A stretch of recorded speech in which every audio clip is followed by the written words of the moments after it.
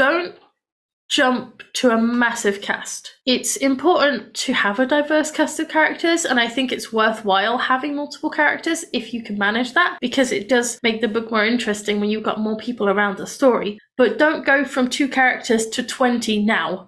Build up to that, unlike what Christina did. Build up to having a big cast. If you want a big cast, do it, but don't expect to be perfect at it overnight. And don't have them all in one scene.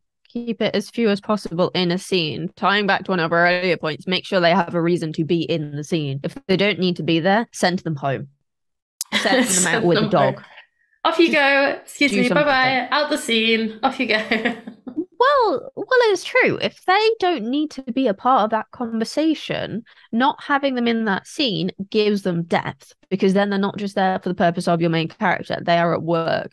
They are looking after a pet or a child, Tying back to bad examples, there was a show I watched recently, and I think it was the penultimate episode. They made a big deal about this character apparently being a father, and he never knew he had a child. And it was all about him and his new partner bonding with this child. And then in the next episode, they were at a dinner party with their friends. There was no mention of the child, and everyone who would have babysat for them was in the room.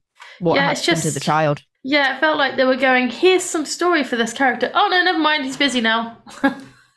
Yeah, it really, really annoyed me that they didn't think of something as basic as who's babysitting. And that's something that bugs me in general when, characters have a child or they have a pet and, it's not explained who's looking after them. It's only one line.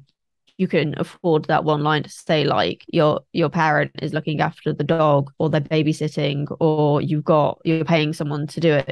It's what would happen in real life, so it makes your characters more realistic and, again, adds more depth to them. Definitely, the dog deserves a story, man. Don't forget the dog.